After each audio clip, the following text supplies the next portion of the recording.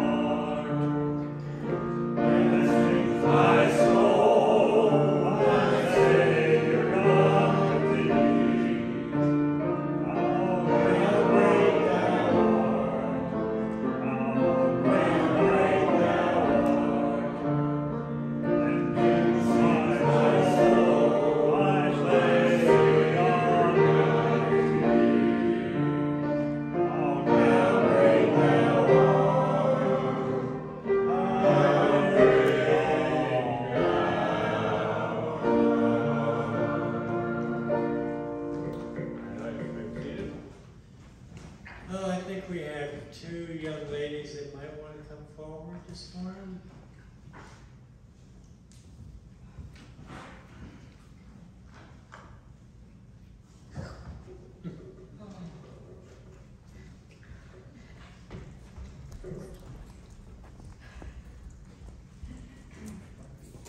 Good morning, ladies.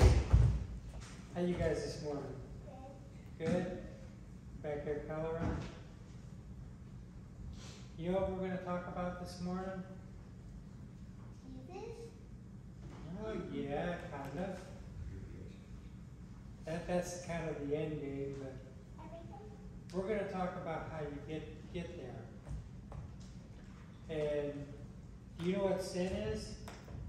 No plan? Sin. Sin? Nope, sin. Because S-I-N. that's how you say sin. Well, sin is when you do something that's what you shouldn't be doing. Something bad. You guys ever do that?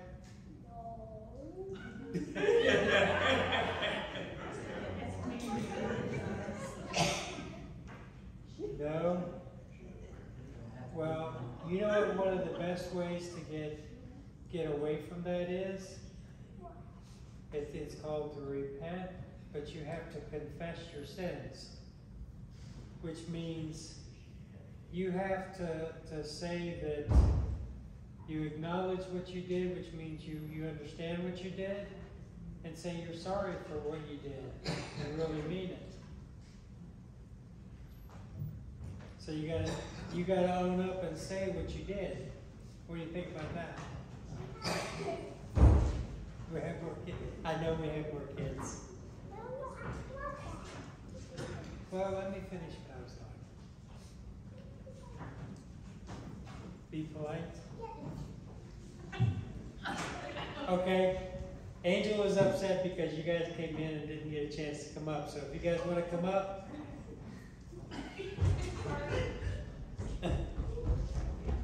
I see a Ben coming. That's some kind of haircut, buddy. Ben chilling. That's your newest one? Yep. Alright, what we're going to talk about this morning, and I just told them, you guys know what sin is? I know y'all do. I know you do. Jesus Christ? Well, he's the only one that didn't sin. Oh. Yeah, he's a good guy. So when you do something that's wrong and that you shouldn't be doing, that's a sin. So one of the things that you have to do when you sin is to tell God, look, you know, I did this and I know it's wrong. I shouldn't have done it. And I'm really sorry. And that's how you get forgiveness for your sins. That's a pretty good deal, isn't it? You give God your junk and He gives you eternal salvation. Martin Luther said that. What?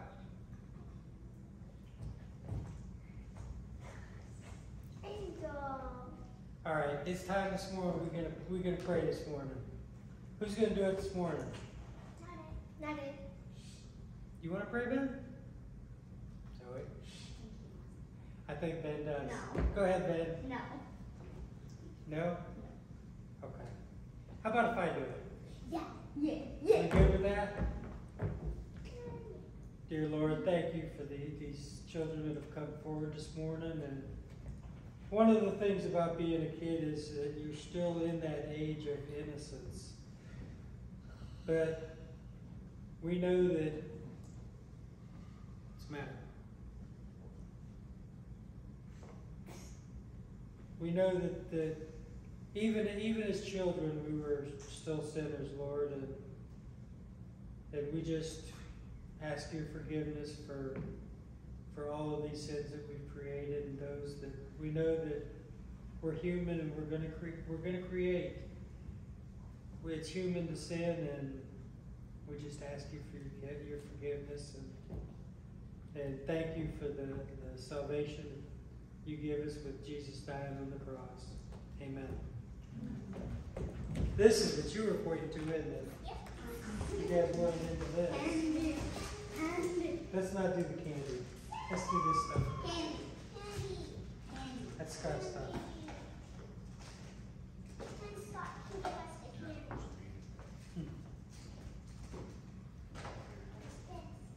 That's a ring. It's a ring with a Did you get some, with a Chelsea? Hershey's inside. Wait, Get you some, Chelsea. there's no Hershey's kiss inside.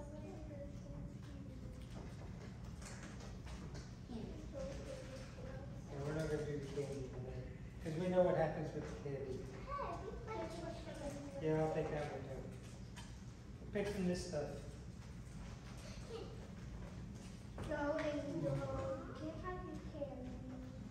And no markers either.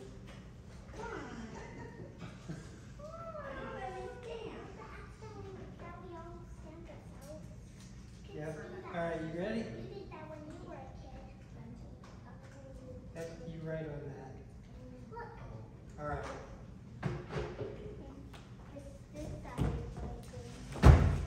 Alright, thank you again, guys. Now it's time for our Apostles' Creed. Revised from page 81. Everybody is the greatest one. I believe in God the Father Almighty, maker of heaven and earth, and in Jesus Christ, his only Son, our Lord, who was conceived by the Holy Spirit, born of the Virgin Mary, suffered under Pontius Pilate, was crucified, dead, and buried. The third day he rose from the dead. He ascended into heaven, and sitteth at the right hand of God the Father Almighty. From thence he shall come to judge the quick and the dead. I believe in the Holy Spirit, the Holy Catholic Church, the communion of saints, the forgiveness of sins, the resurrection of the body, and the life everlasting. Amen. Glory be to the Father, and to the Son, and to the Holy Ghost, and as in the beginning, is now and ever shall be, world without end.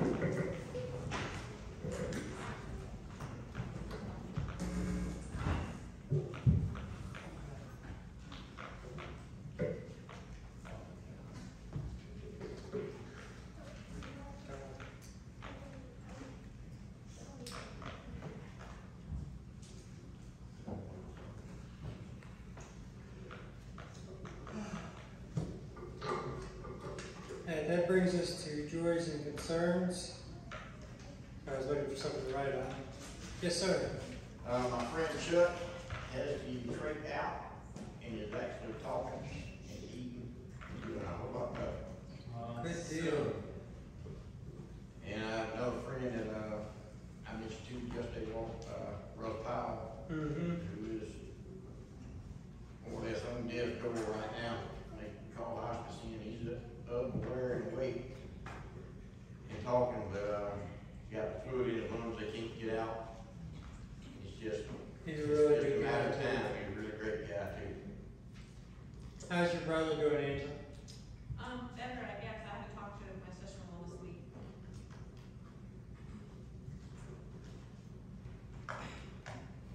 And it's good we got the nurses back.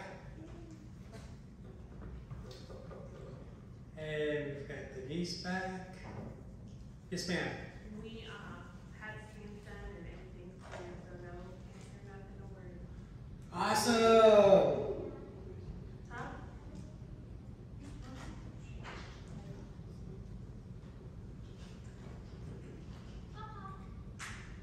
Yes, ma'am.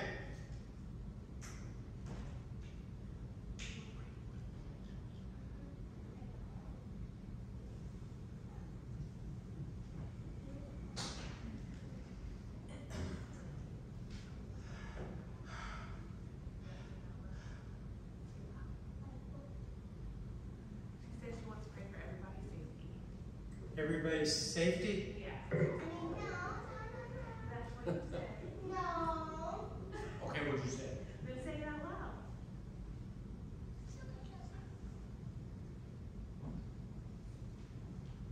Dear Jesus, please,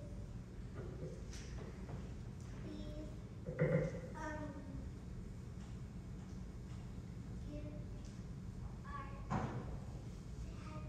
back. Oh, she wants to pray to get her dad back. We're still in the middle of an appointment. That's a good prayer, Chelsea.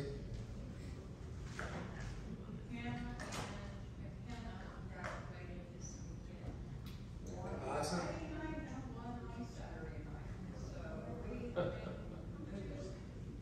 And that baby that we are expecting, our grandchild, is a little boy. Awesome. Speaking of little boys, I was going to bring this up in a minute. Billy and Ann's daughter had a beautiful little boy. 3 weeks early. 3 weeks early, and he's healthy and got a good set of lungs, and he's a good-looking young man. All right, with that, let's go. We got quite a bit to talk about this morning. Yes, ma'am. I want to ask for prayer for Bert Warren's family. Bert? Bert Warren and Joanne used to be staunch members of the Howard? church. And so he passed away this past week. So have prayer for his family, please. Were they kin to Myrna's? Yes, Okay. that's Bert's, I think Bert's sister. Bert's sister.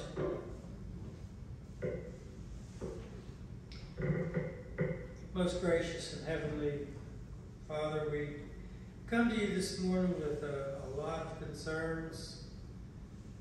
We know that there's no concern too big or too many for you, Lord, but they do weigh heavy on us here, Lord, that we're just not as capable as you are, and we don't understand the big picture like you do.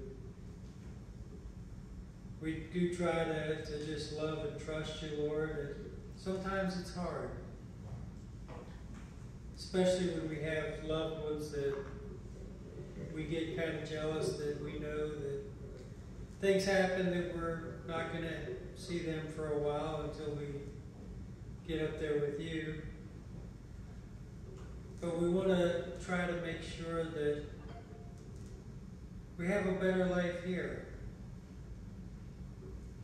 We do praise you, like for Chuck Jolly, that's doing a little bit better, but with Russell's, he's working on preparing to come and see you, Lord, and that's hard on the family, Lord.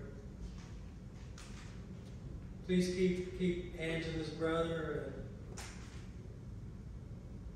and Catherine is with her cancer coming back negative. These are praises that we thank you for, Lord.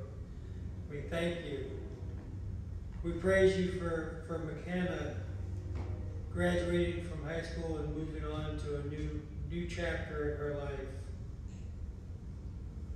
And keep the family of Burt Warren in your prayers, Lord, because again, it's just really hard on the family here. We've grown to trust these people when we should be really trusting you, but these are people that we love and rely on, and only you know what's really happening and what the true picture is. And Lord, just a special prayer from Chelsea this morning that you keep watch over her father and just bring him home safe. Bring him home soon. She needs him. Catherine needs him. So just keep a special arm of protection over him and bring him back so that he can sit here in the pew with Chelsea and help mold and guide her. All this we pray in your holy name. Amen. Amen. You can remain seated for the next hymn. We're going to turn with me to 378. Oh, one of my favorites. Amazing Grace. 378. Sing first, second, and last.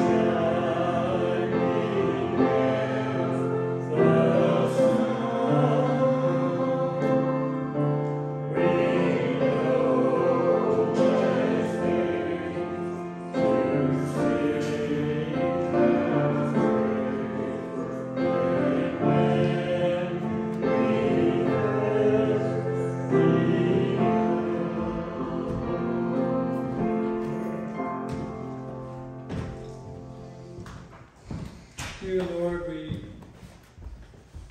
come now to you, and we know that we can't outgive you, Lord, but we do want to be a part of this special ministry that you started so many years ago. And when you said you build your church upon a rock, and boy, did it spread. And we want it to continue to spread, so we just give back just a small portion so that we can be a part of that spread. So please take this small portion and make it multiply as only you can, Lord. Amen. Amen.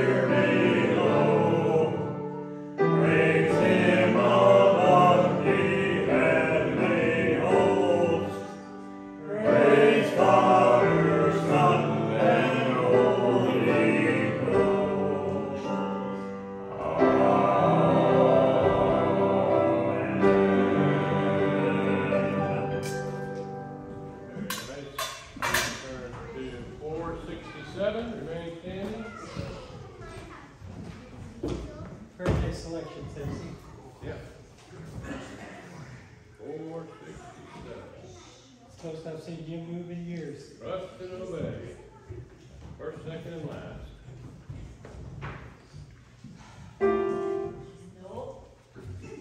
Yep.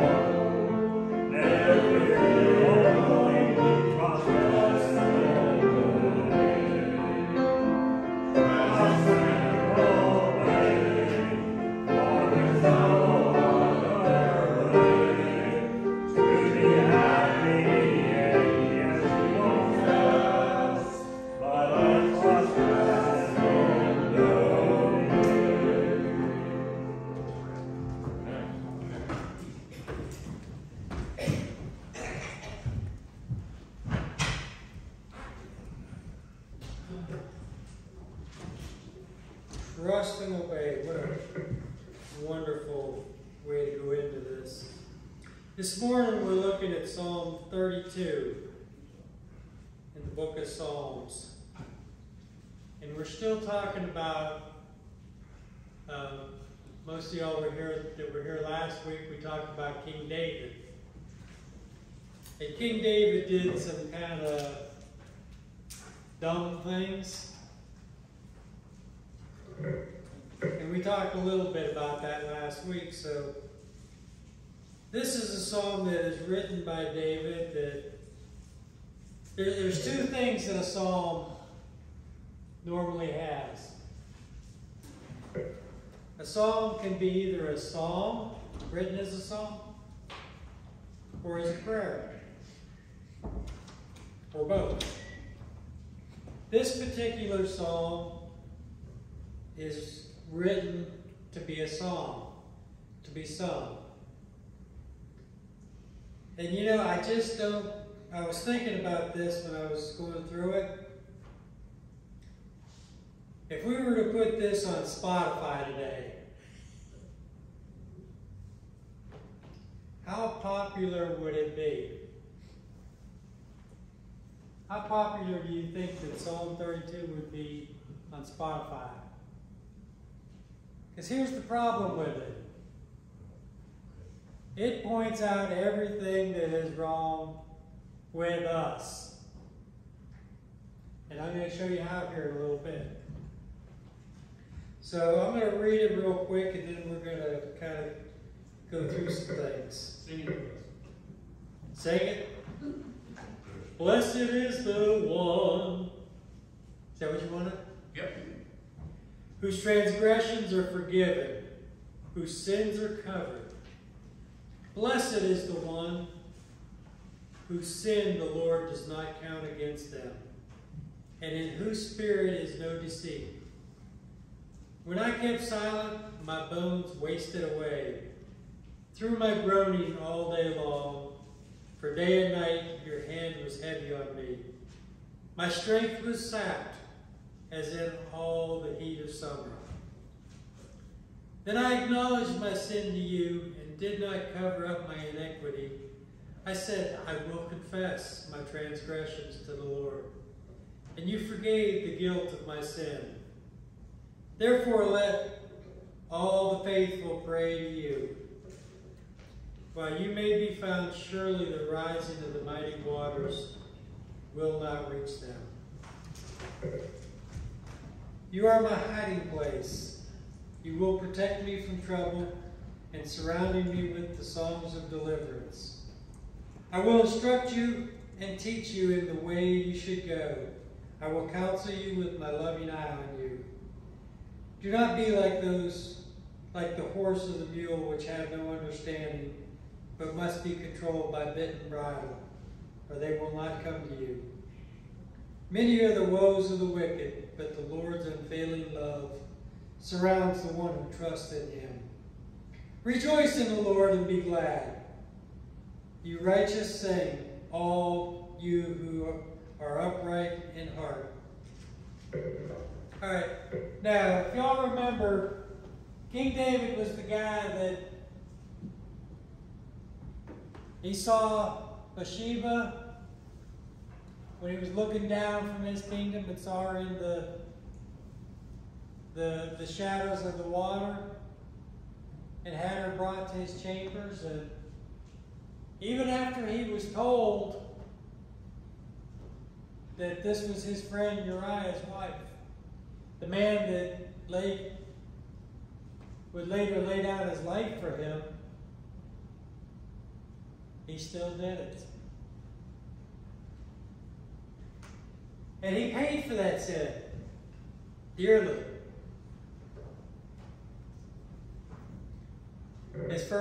His son that was born out of that sin was killed. So Nathan at this time, I don't know when this time is, but Nathan is going through,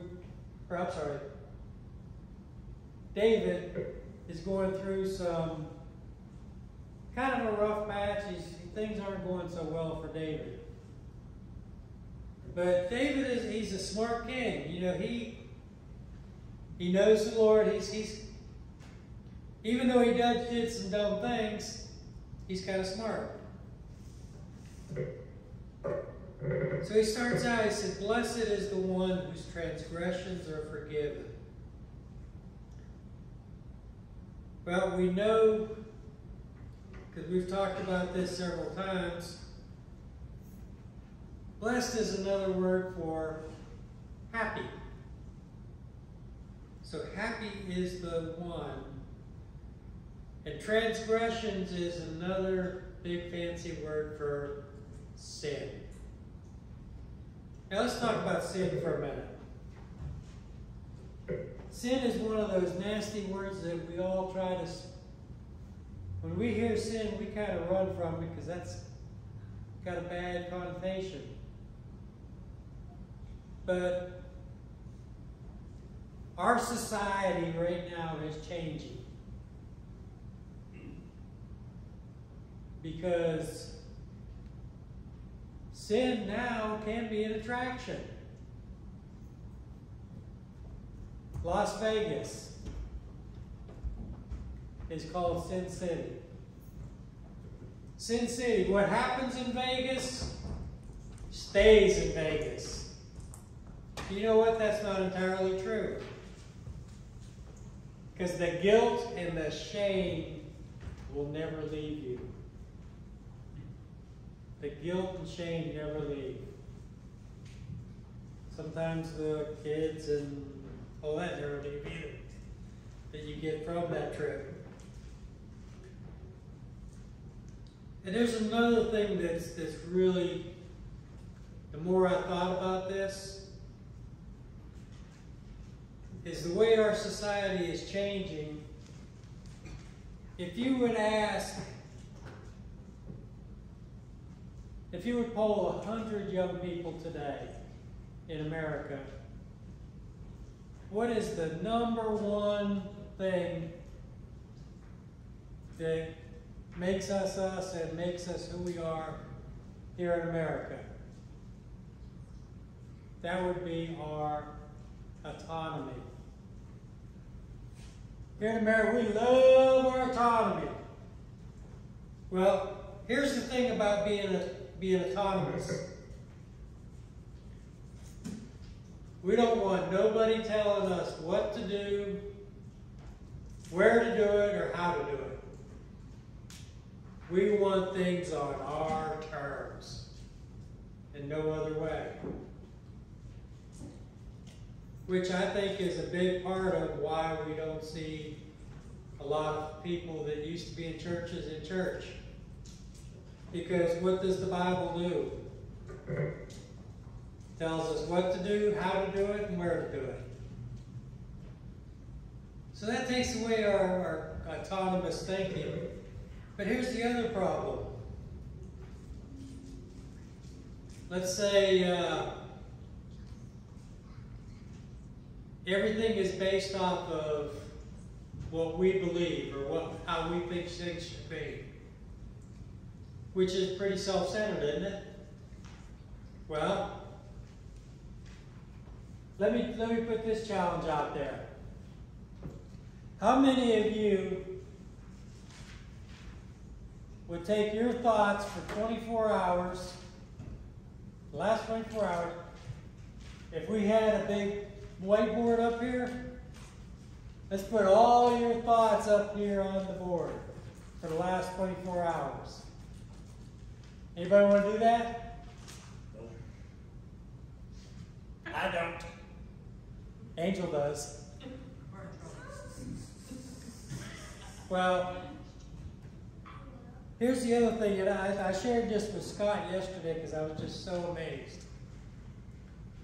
In 2016, Gallup does these polls on everything.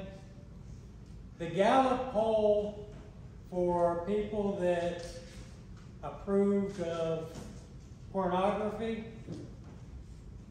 was like 23% acceptance rate in America. In 2018, they did another poll. It had risen to 47% of people in America that were okay with pornography. Last month, they did another poll.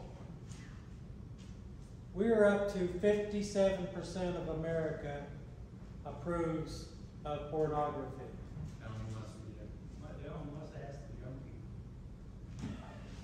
I didn't get asked. I just read it on Facebook. But that to me is alarming. So the point I'm trying to make is when we look at this autonomous and we're basing sin off of what we think is right or moral or just, then what I approve of and what Bob approves of and Linda approves of is going to be probably 3 different things or 3 different levels. But you know what? God gave us a set of rules. And if we would just follow those rules, everything would run nice and smooth. So, getting back to poor David, David is he's followed those rules. And then all of a sudden, here's this beautiful woman, and he's human. So what's David do? He commits adultery with this woman. And they have a baby. That's a sin. And even though David repents for that sin, the consequences are still there. And David acknowledges that when we're born with sin. So now David, all this is kind of behind him. He's trying to figure out how to be happy. So he says, "Blessed is the one whose transgressions are forgiven, whose sins are covered."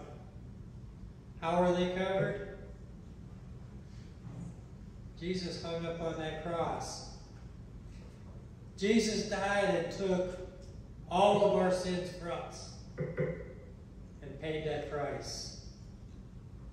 And I think I told the kids this morning, that's a pretty good trade. We give God our junk, He gives us eternal salvation. And I believe that was a quote from Martin Luther. So he goes on, "Blessed is the one whose sin the Lord does not count against them, and in whose spirit is no deceit." When I kept silent, my bones wasted away through the groaning all day long, for day and night your hand was heavy on me, and my strength was sapped as in the heat of summer. Don't we know about the heat of summer around here? South Georgia gets pretty hot. So what is he talking about here? He's kept silent. I think he's talking about his confession. And here in the Methodist Church, we don't really do a lot of open confession as we should. We say we do, but we really have not done a lot of open confession. And one of the things that's great about confession, the way we do it here, because the Lord did say confess your sins. He did not say confess your sins to a priest. That was not his requirement. Confess your sins. Sometimes it's good to get it out in the open with those that are around you that love you. That's what's good about church, because you get that place where there should be no judgment, and you've got people you know that will listen to you with open hearts.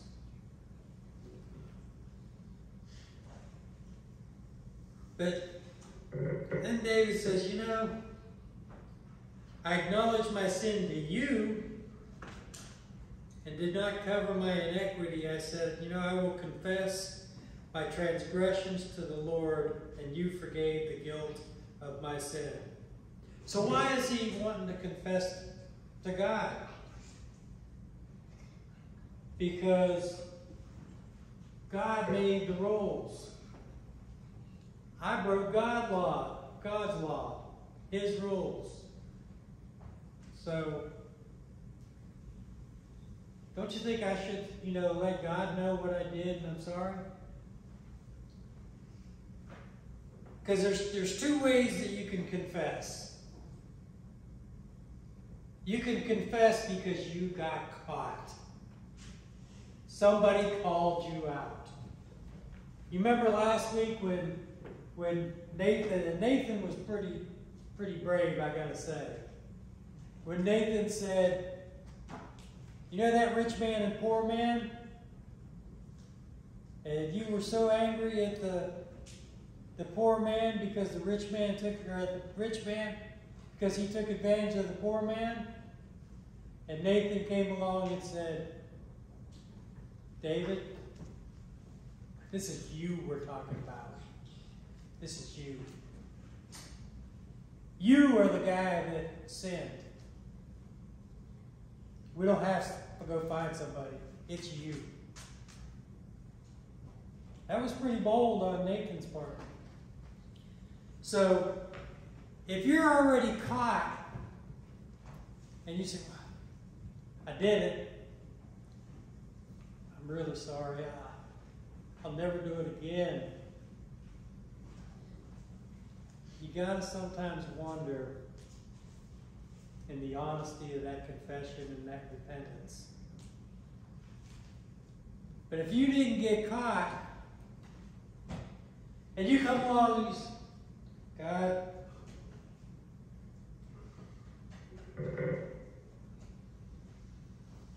I stole those pears from that orchard. I wasn't hungry. I don't even know why I stole them. I don't even like pears, but I stole them pears. I stole them because I knew I shouldn't. And I'm sorry for that. How honest is that?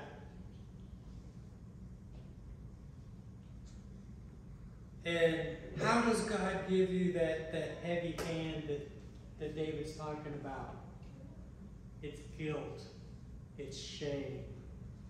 I told you go to Las Vegas, and what stays in Vegas, it stays there. What happens there? Well, guess what? That guilt and that shame you can't get rid of. It's going to follow you. It's going to bring you down. It's going to bring you down.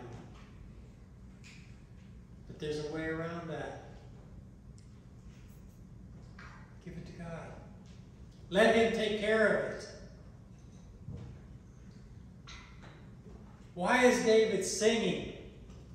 If you can't confess your sins and go and talk to God and not come out singing, you're not being honest with your full confession. You're not being completely upfront. You need to give it all to Him. Don't hide in that hiding place. Don't try to protect yourself from that shame and guilt, because you can't do it. You can't do it. If you did something wrong, what's the old saying? Man up to it. If you did something wrong, say, God, I did it. Because you know what? There's something about us as humans. We got the sin. It goes all the way back to Adam and Eve. And I've heard people say, well, it goes back to Adam and Eve, and Eve talked Adam into taking the apple. You know what? Adam made his own choice too. They are both equally involved in this. So it's not a man or woman thing. It's an us thing. We're all guilty. And there's a writer, theologian, W.G. Chester. Anybody ever read him? He's not real well known. I don't think he is. Anyway, it's something I read this week that he did a column in a paper or something. And he said, and the question that was posed to him is, what do you think the problems are in this world today? You know what his reply was? I am. Period. Wow. That is some serious insight right there. What are the problems in the world today? I am. Where have we heard that before? I am. In a song. In a song? What he's saying in that little 2 words, mankind, we are our own worst enemy. We cannot go without some form of sin. In fact, Paul said it pretty well about where we talk about confession. Paul in 1 Corinthians chapter 4, it's verse 3 if you're looking for it. Pharaoh said, I care very little if I'm judged by you or by any human court. Indeed, I do not even judge myself. My conscience is clear. I don't think there's anything on it. I think I'm pretty clean. So my conscience is clear, but that does not make me innocent. It is the Lord who judges me.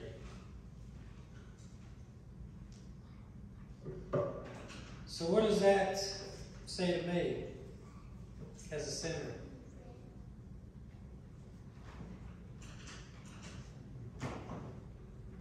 I need to worry about the laws that God has set forth for us.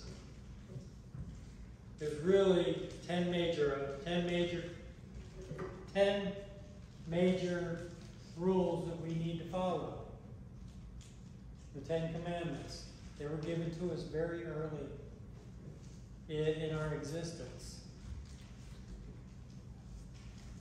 If we follow those 10 rules, how likely is it that we're going to break man's rule? If we follow those 10 rules, how likely is it that we're going to offend anyone? Well, nowadays, probably pretty likely, but for the most part, those 10 rules will keep society running pretty smoothly, won't it? But no! We're in a world of autonomous thinking. And I heard someone say, well, Facebook and Twitter and Truth something? Instagram, social media. That's where all our communication goes. We can confess it on Instagram, or we can confess it on Twitter. And Twitter will make it right. Well, we just came out of a pandemic. How about I pose this? I think we're in a social media pandemic right now. Even the news media cannot get along right now. So I think we need to go back to the old-fashioned way of doing things. We read it here. We try to be like Paul, where I don't think I've done anything wrong, but if I did, I'll answer to it to God.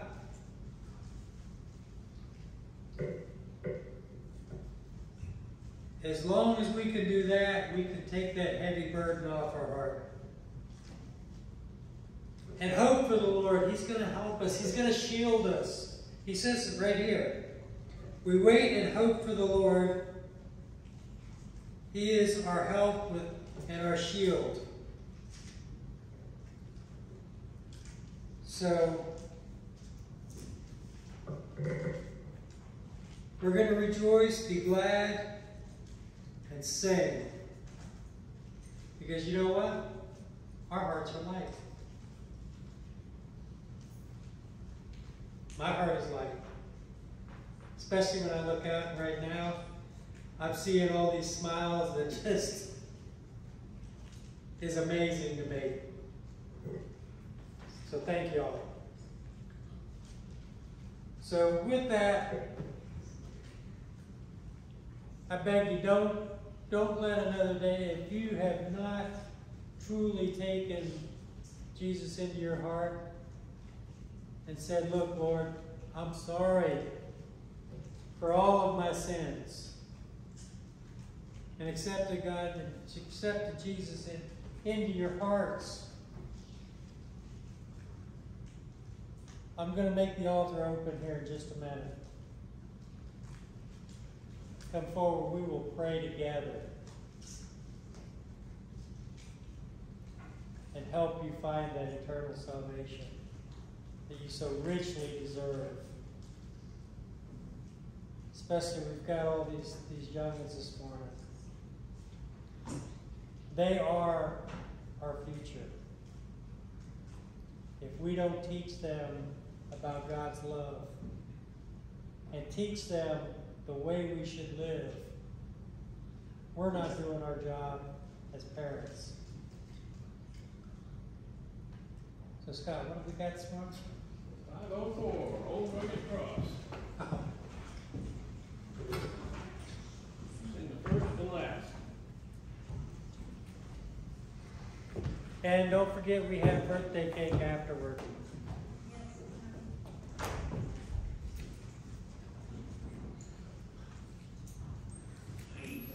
You would rise, turn 504.